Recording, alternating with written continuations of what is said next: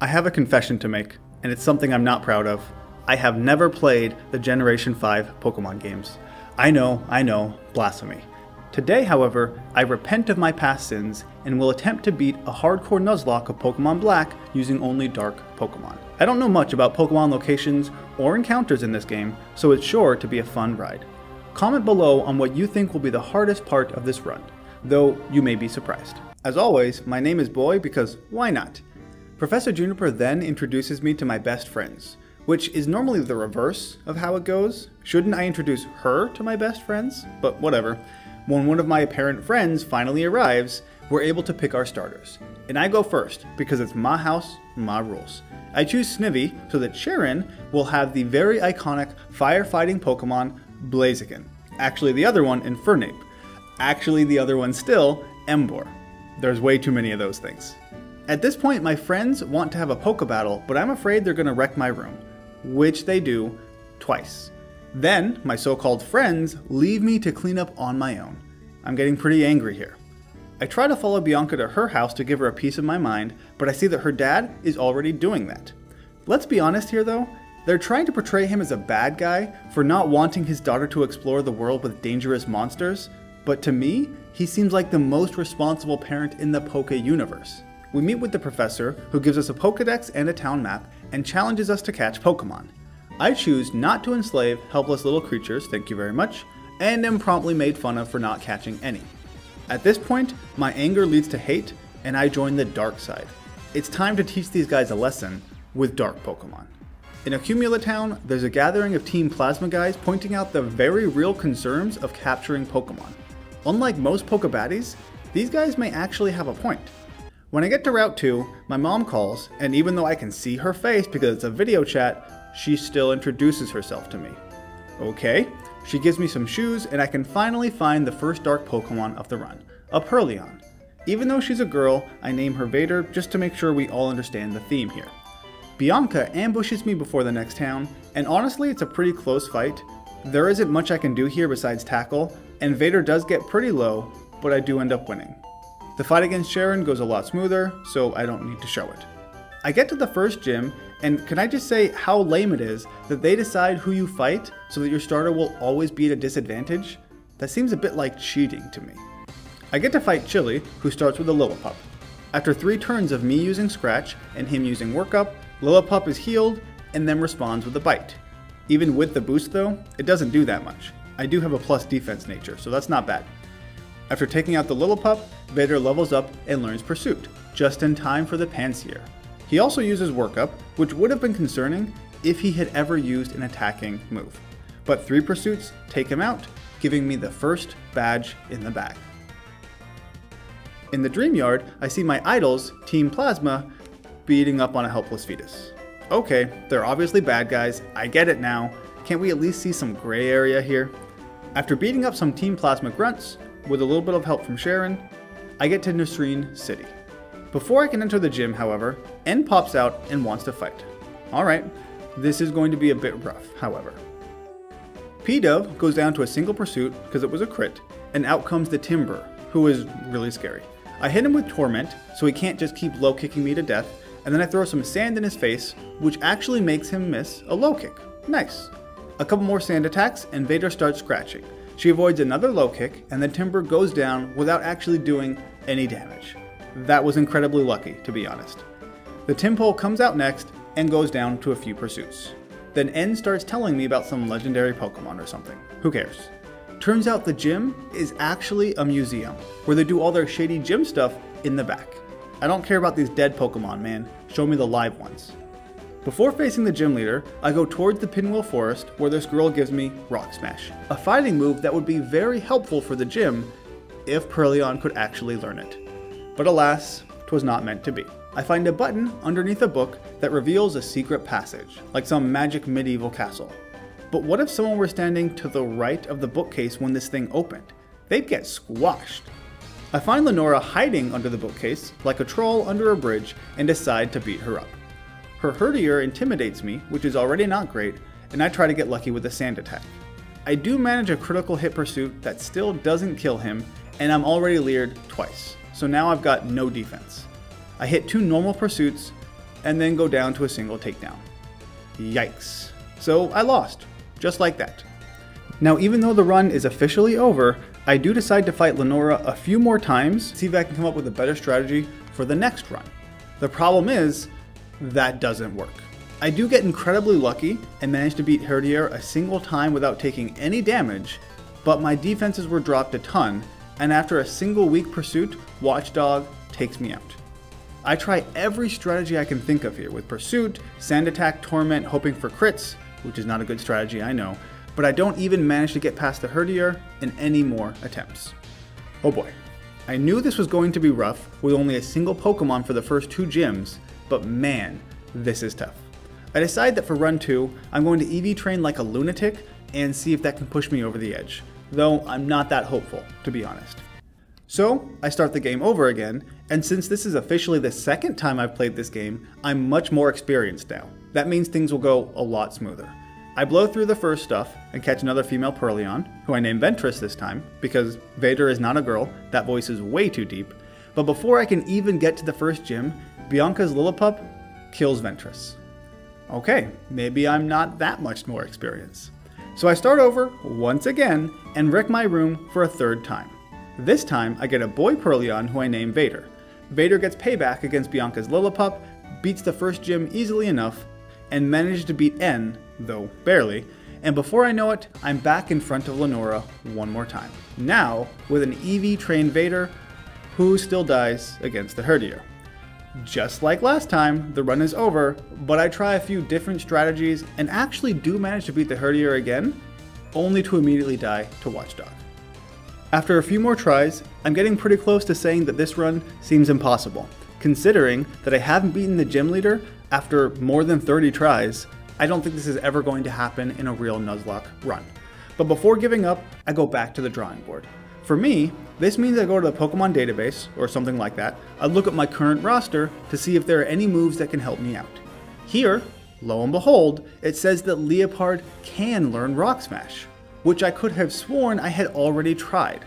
But it turns out I tried on Purrleon and not Leopard. I just didn't realize it.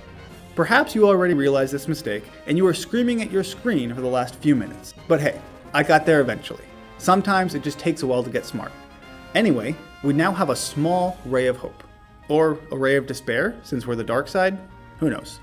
I start the game over one more time, being even more experienced, get another female Purrleon, who is naughty. That sounded weird, but it means she gets an attack boost. With naughty Ventress, I barely managed to beat the first gym, but we do with 2 HP left. That was close. We handily beat N, and hopefully, for the last time, we face off against Lenora.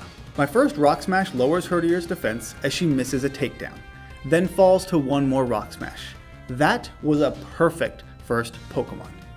Against the Watchdog, I use Growl because I think she'll use Retaliate with double power, but she just uses Hypnosis, which I heal with a berry. And then I start smashing some rocks over Watchdog's head. It takes a few hits to get the defense drop, and Lenora does heal Watchdog, but now it's a 2-hit KO, and it's all over. After many attempts and countless hours, I finally have 2 gym badges. We're like 1/4 of the way to the Elite Four. This is going super well. I've always despised Misty as a second gym leader, and that's because I used to choose Charmander, since he's obviously the best, but now Lenora might actually be my least favorite gym leader of all time. After our fight, Team Plasma tries to achieve their goal of Pokemon liberation by stealing a dead Pokemon skull. Not sure how that helps, but alright. I get the stupid skull back, because I have to do everything for the adults in this game, and make my way to the Sky Arrow Bridge. Again, I've never played this game before, so I was kinda taken aback by this area. I know the DS is old news now, and has been for a long time, but this whole transition, I don't know, I thought it was pretty cool. And imagine how much better it would have been had I played this when it came out 12 years ago. If you've enjoyed watching me struggle this much at the beginning of the game, first off, what's wrong with you? But secondly, be sure to subscribe so you can see more videos of me struggling and very occasionally actually succeeding in future videos.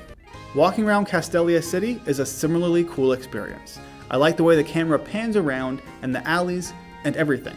This game really does give off a futuristic feel, but without overdoing it, like many other games do. As soon as I enter Castelia City, I go north to Route 204, where I catch a female Scraggy named Treya. Now Treya has Moxie, which is exactly what I wanted. It's much better than Shedskin, in my opinion. On my way back to the Poké Center, I cross through an alley where I find two guys who are totally either dealing or using contraband, a woman who's just dancing for no apparent reason, and a man behind a trash can who straight up flashes me. Maybe I praised this city a little bit too early. I also get stopped by this lady who starts asking random questions under the guise of it being a simple questionnaire, but she's actually just trying to get my data, you know, the thing your cell phone does now on a daily basis. It was much harder back then though, and what a simple world it was. Good old 2012. I have a party with some of the gym leaders by the docks, and Bianca's there too, I guess, complaining about losing her Pokemon or some such nonsense. Man, this is a lame party. I find Team Plasma, ruin their plans yet again, walk through some honey, which is pretty gross by the way, and go to fight Berg. Treya leads against Whirlipede as I use Work Up and avoid a Screech, which is nice. Feint Attack is now a 2-hit KO, so after taking a weak Poison Tail, Whirlipede goes down. I get a Moxie boost and level up. The Leafany wastes a turn with Protect, and then hits a critical Razor Leaf that I survive and knock it out with a Payback that does double damage because I was just hurt. Against the Dweeble, I could probably take it out, after all I do have a 3 times boosted attack, but I don't want to risk losing Treya so early. So I bring out Ventress, who after a few turns wins us the 3rd badge. This one was much faster than the second one, at least. As I try to leave the cesspool town that is Castelia City, I get stopped by Bianca, who wants to have another indoor fight, because the last one turned out so well. But with my Moxie Treya, this is a really easy and quick fight. By the way, I'm not going to show her fights anymore unless something super interesting happens. Next, on Route 204, Charon also accosts me, and he suffers the same fate as Bianca. I'm trying to get my 3rd encounter here, guys. Please just leave me alone. After beating him, I get a Zoom call, but I'm really not paying attention. I need a Sandile. Just let me go get one already. Yeah, I'll meet you in Nimbasa City, fine. When they finally let me go, I get to the desert resort and catch a male Sandile. Finally a boy, who I name Vader. This guy also has Moxie, which I'm coming to love, but Intimidate still would have been pretty good. We get to Nimbasa City, and I see Team Plasma picking on some old guy. Picking on helpless fetus Pokemon? Check. Messing with old geezers? Check. These guys are certainly going out of their way to make sure we know they're the bad guys. And they had such promise too. I enter the musical hall and am forced to dress up Ventress. Somehow I don't think she likes this. As Bianca and I leave, her dad appears and wants to take her home. Which is understandable. She did already get her Pokemon stolen, right? He has a point. It's a dangerous world. But then a model with a pretty face shows up, says the same things Bianca has been saying the entire time, and all of a sudden her dad is cool with it? Okay. Before I can beat Pretty Face in the gym, N takes me on the most awkward Ferris wheel ride of my life, where he tells me his deepest, darkest secrets, and then he tries to beat me up once we reach the ground. I'm getting some mixed signals here, man. What's going on? To prepare for the upcoming gym battle, I spend a good long while stealing cherry berries from unsuspecting wild Emolgas. The problem here is that they only appear in rustling grass, so it's a relatively slow process. But eventually, I get enough for all of my Pokemon, and I go to fight Pretty Face. Ventress starts with a Fake Out, because why not? Then, anticipating the Volt Switch, I use Pursuit, which does double damage and kills the Emolga. Nice. The second Emolga comes out, and since I would die to a crit, I bring out Vader, who's immune to Volt Switch. Vader gets Aerial Aced, and then hits a Rock Tomb to lower Emolga's speed, and knocks it out with an Assurance, getting the Moxie boost. Zebstrika uses Flame Charge to get a speed boost, but goes down to a single dig. That didn't need to be crit for a one-hit KO, by the way. Ever since we beat the second gym, things have been going relatively smoothly. At this point, I go to the battle train so I can eventually earn enough points for the Choice Scarf, which I need, or rather, really want, for the next gym. Now obviously, my Pokemon do die here, but I for one don't count these types of areas as deaths, since it's not part of the story and they don't give me any experience. You can disagree with me, and that's fine. If there are a lot of people who disagree, I'll try to not do this type of thing again in the future. But I really wanted the Choice Scarf here, and there's no other way to get it. So let me know what you all think down in the comments below. But be nice about it, alright? My ego is already deflated after losing countless times to the normal gym. But after beating a baby on this train, my ego got a little bit of a boost. If a hero never loses, I guess he's not a hero. Sorry, that was me. I leave Nimbasa, and once again, Cheren wants to fight. But I destroy his entire team using only Traya, so it's not that interesting of a fight. On the way out of this place, we meet the champion, Adler, who makes us beat up some kids to teach us about loving our Pokemon or something. They're literally preschoolers. What's up with this? After thoroughly trouncing a couple of toddlers, boosting up my ego yet again, we get to the Driftvale drawbridge that is only lowered because Pretty Face says so. What about all the other people who want to leave this city? They can't just walk on the bridge? I mean, the lowering of the bridge is pretty cool, I guess, but I have a vital question.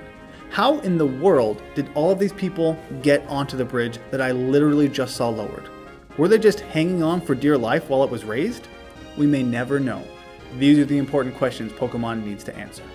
When I get to Driftvale, Gym Leader Clay blames me for letting Team Plasma escape because they got away when the bridge was lowered. I do a bunch of unimportant Team Plasma stuff, like walking in on a bunch of grown men huddled together in a shipping container, and Clay deems me worthy to challenge him. Gee, thanks. Which is his loss because Traya, with the Choice Scarf and a bit of EV speed training, outspeeds and one-shots every Pokemon on his team. And with that, we have 5 badges. As I try to leave Driftvale, Bianca wants to lose another Pokematch, so I oblige and she gives me Fly. Which, there is a Flying Dark Pokemon, but I won't get it for a very, very long time. Too bad.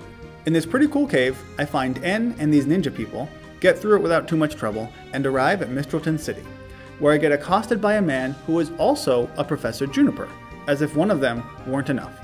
He introduces me to the gym leader Skyla, who points out that this professor has been to Kanto and Sinnoh. Alright, maybe I was too harsh on him. At least he knows where the cool Pokemon are. I'm talking about Kanto, by the way, in case you didn't get that. Yeah, I'm joking, but at the same time, Kanto is my favorite region for nostalgia, if nothing else. Anyway, Skyla says she saw a sick Pokemon from way up in the sky and invites me to come along if I want. I don't want, actually. I very much don't want. But to progress the story, I suck it up and go help a Pokemon. After exploring the city, that is. Isn't it a bit dangerous to have these greenhouses right at the edge of the runway? Skyla better be a really good pilot or they're going to have to build a lot of these greenhouses. On my way to the sick Pokemon, I accidentally run into a trainer who wants to have a rotation battle, but I have no idea what that is. Have I mentioned I've never played this game before? Well, it's relevant here because I don't know what the heck I'm doing. I eventually figure out how it works, but Traya got a bit closer to death than I would have liked. Can you imagine losing a Pokemon here simply because I didn't know how to do a rotation battle? Well, I guess I did technically wipe to Lillipup already, so this wouldn't have been the worst part of the run. Even so, I do manage to win and then get a phone call from my mom, who once again tells me she's my mom, even though it's a Zoom call. I can see her face right here. It's almost as if she's trying to convince me of something. Wait a second. Am I adopted? I enter the Celestial Tower and climb 5 flights of stairs, only for Skyla to inform me that the Pokemon has already left. Well, that's 30 minutes of my life I'm never getting back. And so, I decide to teach Skyla a lesson about wasting other people's time by beating her up, because violence is always the answer. I give Vader the black glasses, and with Moxie boosts, he should be strong enough to crunch all her Pokemon in a single hit. Or, apparently not. Dang it. I'm really lucky she didn't use Bubble Beam here. After Skyla heals her Swanna, the next crunch does one-shot. I guess I must have gotten a really low roll and didn't quite do the calculation correctly. Even though this fight didn't go as expected, it still goes to show you how great Moxie really is. Here I have another fight with Cheren, which is uneventful, with one exception.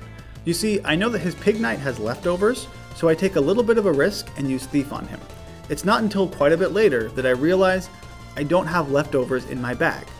I didn't know that it's in Gen 5 when Thief no longer works on trainer Pokemon. More accurately, you don't actually get to keep the items after battle. I was so proud of myself for stealing them too. I guess crime really doesn't pay. Unless you're in Gen 4 and below, then it still does. Before entering Twist Mountain, I have to fight a trainer with a Girder, which sucks because he's a fighting type, but also because his sprite really creeps me out. Like, look at that thing. Thankfully, I have Aerial Ace, so I take him out in just a few hits and don't have to look at it anymore. As I'm working my way through Twist Mountain, whose layout changes based on seasons, which reminds me a lot of the Oracle of Seasons, I encounter another creeper Girder. Why must they taunt me so? In Icarus City, I find a woman who tells me how happy my Pokemon are, and that she's jealous of my relationship with Ventress. I don't really know what to do with that information, but there it is. I make my way through the ice puzzle, which is basically obligatory in all Pokemon games, and get to the gym leader, Bryson.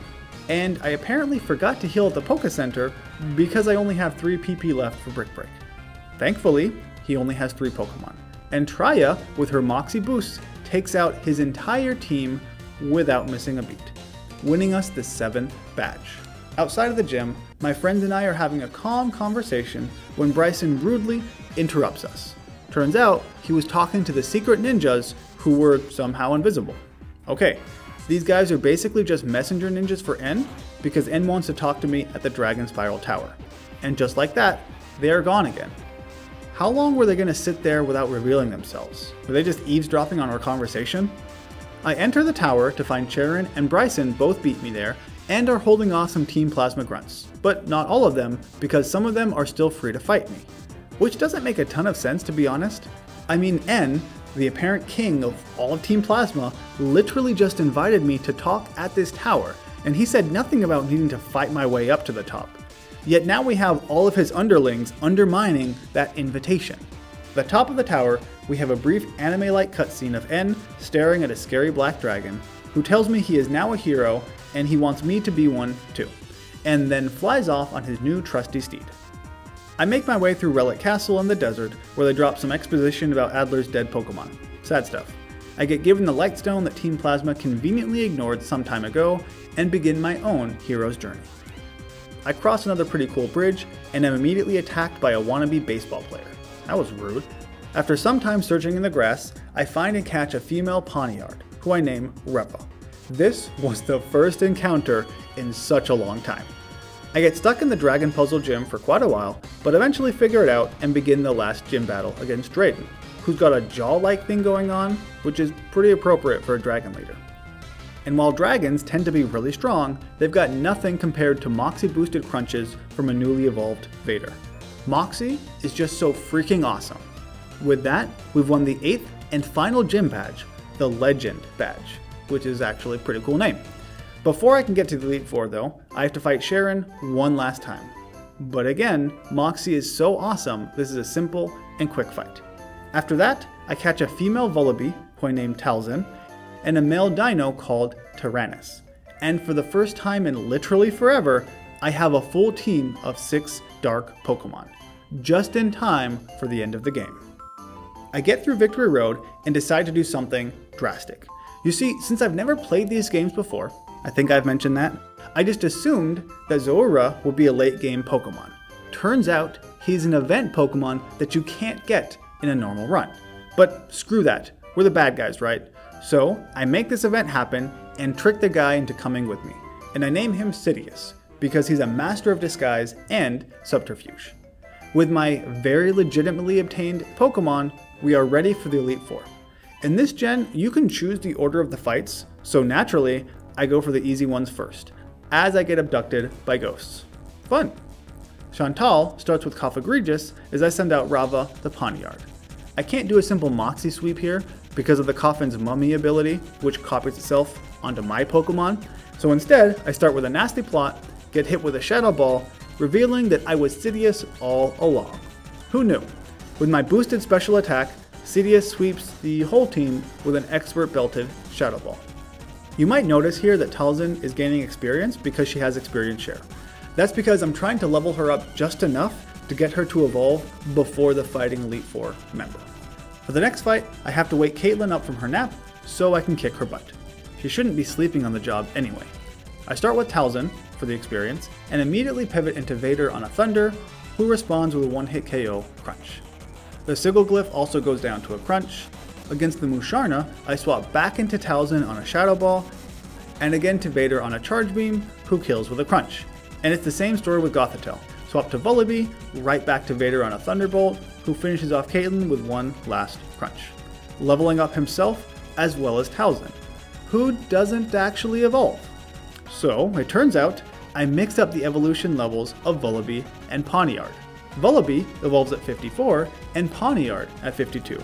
But in my mind, it was the other way around. And that kind of sucks, because now the Marshall fight with his fighting Pokemon is going to be a lot more difficult than I had already anticipated. First, we have another easy fight against Grimsley, where Choice Scarf Trya with Brick Break sweeps his entire team. Man, Dark Pokemon can really destroy the first 3 members of the Elite Four in this game, no problem. Now we get to the fight I've been dreading, Marshall. Because I'm upset that Talzin didn't evolve, I decide to let her die first. But I do give her a fighting chance with Choice Scarf to outspeed the throw, and she immediately gets a crit for the knockout. Not bad. Against Sock, he survives a fly because of Sturdy and doesn't quite kill me with a Stone Edge. This gives me a free switch into Ventress on a heal, the Pokemon I'd be least upset to lose, after the Darwin-defying Talzin that is. I use Fake Out to break the Sturdy, but Aerial Ace still misses out on the kill as Ventress almost dies to a Karate Chop. But since Marshall heals, I get 2 free Aerial Aces for the knockout. I can't believe I haven't lost anybody yet, but I'm sure that'll change with his Conkeldurr. I can't risk a swap, so I decide to sacrifice Ventress to do some damage with Aerial Ace as his Hammer Thrust misses. Dang! Another Aerial Ace isn't going to kill, and Ventress and I have had some pretty good times, so let's kill Talzin instead. I swap her in on another Hammer Arm, that also misses. I can't believe my luck here. Talzin goes for Fly and kills the Conkeldurr. Wow. Marshall's last Pokemon is Minechow, who I outspeed thanks to the Choice Scarf, and thanks to my Fly, he misses a jump kick, takes a ton of damage, and dies as Talzin comes back down to Earth. Holy crap. In reality, I didn't need either Talzin or Ventress for the next few fights, and I had already accounted them as being dead, but this worked out so much better than I ever could have hoped. I am glad they survived. After the last fight, Reva evolves because I gave the correct Pokemon the experience share now. It's kinda lame that it takes so long for both Pawniard and Vullaby to evolve, but it is what it is. With all Elite Four members defeated, I take the secret entrance to the Champion's, castle? This place is huge! Suckers like Steven and Cynthia only get a single room, but my boy Adler, he gets a whole Taj Mahal. That didn't help him beat N though. But hold on one second. The whole time, while I was beating 4 Elite Four members, N was fighting Adler? Why did it take him 4 times longer than any of my fights when N has a freaking legendary dragon? That's weird. And we once again hear about Adler's dead Pokemon. I get it already, sad backstory, let's do this thing. N must have heard me because he raises his castle, which just so happens to be surrounding the Champion's castle already. Apparently, he also heard me praising Adler's sick crib because N's is much bigger and blows Adler's out of the water. And for some reason it shoots out like a million stairs. Isn't that a little overkill? This cutscene is a bit on the long side, but eventually it finishes and we're back to the game. After N is almost squashed by his own staircase, I mean. I head into the castle where I find Team Plasma Sages trying to preach at me, but I'm not buying it. Then all of the gym leaders just pop out of nowhere to hold off these bad guys. It's cool that in this game the gym leaders actually do things instead of just giving me a badge and then fading into obscurity. With the gym leaders here, I can escape the sages and immediately go the wrong direction. Man, I really don't want to walk by all those people again because that would be super awkward. Can I just stay on this side and let N win? No? Okay, walk of shame time. Just don't look at me, guys. A few floors up, I find N's old nursery, which is a pretty sweet room. At the top of the tower, I find N, whose black dragon is too cool for a Pokeball. Instead, he just busts through the wall like the Kool-Aid Man. A white dragon comes in from somewhere, with a much lamer entrance, I admit, who I catch and put into the PC. I don't need you. And then, the final fight with N begins. There are only 2 moves that Zekrom can use against Vader, Light Screen and Giga Impact. Since I don't really know which one he'll use, I can't start with Protect. Instead, I go with a sub as he sets up a Light Screen. The next turn, I do a ton of damage with Bulldoze as he breaks my sub. I set up another one and then take out the not so scary Black Dragon. The Ice Cream Cone goes down to a Brick Break and the Kling Kling to a Bulldoze, which was actually the Zoroark. The Caracoster survives a Brick Break because of Sturdy, but I still have a sub up, so we're good. The lame Squirtle gets healed and then falls to 2 more Brick Breaks. The real Kling Kling comes out and also falls to a Bulldoze. And last is the Archeops, who might have been concerning if I didn't just get 5 attack boosts from Moxie. So he goes down to a single crunch. And that was a super easy end fight. After my win, Gestis comes in and starts making fun of N, revealing that he's been a pawn this entire time. That was actually pretty obvious, man. Even I, who'd never played this game before, knew that was coming, so, you know, big surprise, I guess. Anyway, we still have one more fight. I can't swap my team around, but at least I do get healed. So against his Cofagrigus, I start with Vader, who immediately pivots to Reva on a Toxic, and this lets me swap into Traya without getting poisoned, who outspeeds and uses Substitute so he won't get Toxic at all. I go for a couple of workups, and then hit him with a Smackdown, which doesn't do all that much. Smackdown here was the only physical TM move that I had that doesn't make contact, and I want to keep Moxie, so it's my only option. I do one more workup, and then just start wailing on him. Now, I certainly could have just gone with 6 workups, but for the last battle of the run, I wanted to use Moxie at least a little bit. Next, out comes his Hydreigon, which is his scariest Pokemon. But I still have a sub, 5 attack boosts, and I have a wide lens, so high jump kick is all but guaranteed to kill him. He misses Focus Blast anyway, and then goes down. I didn't even need a sub, I guess. With my now 6 times boosted attack, I take out the Buffalont with a high jump kick, and the Electros, then the Seismitoad, and finally the Bisharp 2, winning me the last fight of the run. Now, I'm not a big fan of using Substitute and boosting my attack, generally speaking, but it was the only way I could see to get out of this without guaranteed losing anybody. And since I didn't lose anybody against Marshall, I couldn't lose anybody against this old guy because that would suck. After the fight, Adler and Charon become cops and escort this old guy out of here. N and I have another heart-to-heart, and then he leaps out of the castle onto his trusty steed, never to be seen or heard from again. Except for Unova Part 2, I'm sure, which I've actually never played either. Before we end the game, I'm still a little bit bitter about this, to be honest, but I do feel like Talzin earned the right to evolve, even if it is 2 levels too late to actually do anything. Still, she did a good job in the one major fight she actually contributed to, which is more than I can say about Reva at least, the freeloader that she was. Aside from the rough start I had, and the very real possibility of wiping to Marshall, this run actually went pretty well. Once I got some momentum, meaning that I got Pokemon with Moxie, my guys were unstoppable. And I've gotta say, I was instantly a big fan of the Unova region. It doesn't have the nostalgia for me that the older regions do, but it's certainly up there among my favorite Pokemon regions. And so, I'm excited to return to Unova in the sequel games. But first, we'll head back to Johto for another challenge run. I hope to see you there.